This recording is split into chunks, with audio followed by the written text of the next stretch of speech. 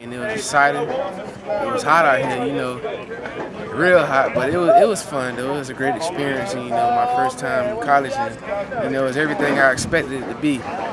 So it was great. I'm talking about this big, because you gotta know everything, what everybody does, and I mean, it's crazy, but you know, you gotta know it. So it's a big challenge, but you gotta face it. Everything we do to perfection, like every little thing we have to do, and it's a lot faster. The game speed's a lot faster. Gotta know where to line up, what to do. So I would say the speed. They've been very helpful. Just the little stuff like blocking, stuff like that. They've been helpful with me and just pushed me to get better. I take all that in and just focus on what I got to do next play.